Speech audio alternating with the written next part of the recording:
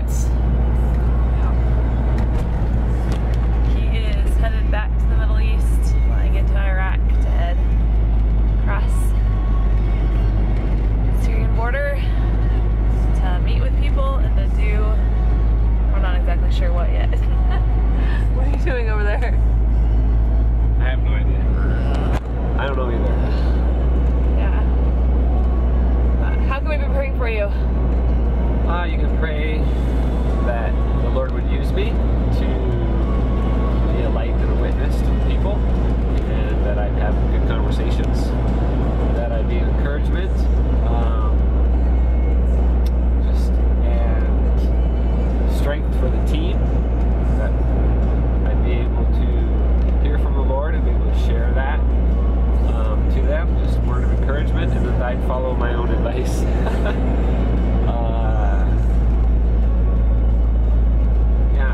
That the Lord would use us for His purposes and His glory, and that we would be obedient to Him, and that I would be walking in obedience to Him and the boldness that He gives.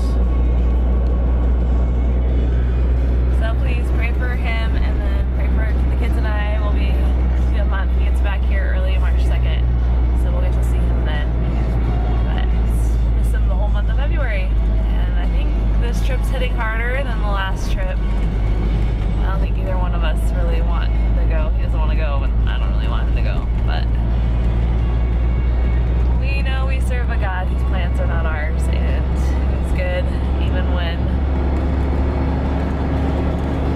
you don't want to do things.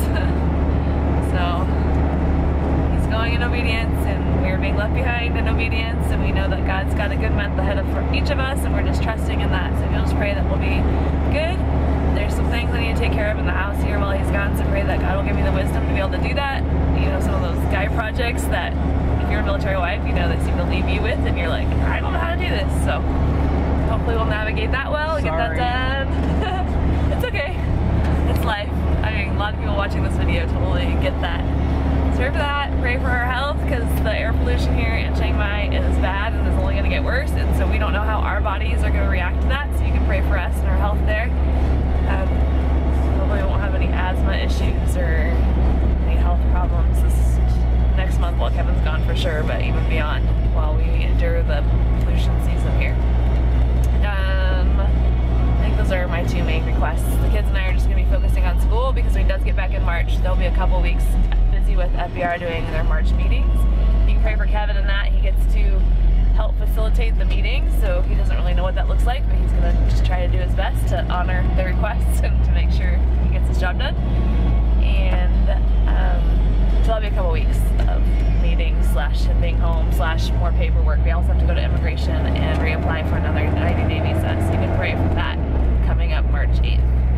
Those are our updated prayer requests. We appreciate you praying for us. We had an amazing trip to Okinawa, and I will do a highlights reel, but I'm going to post this video first because you guys are awesome prayers, and we want you guys to begin praying for us. So we'll get that done, and then we'll go back and do it.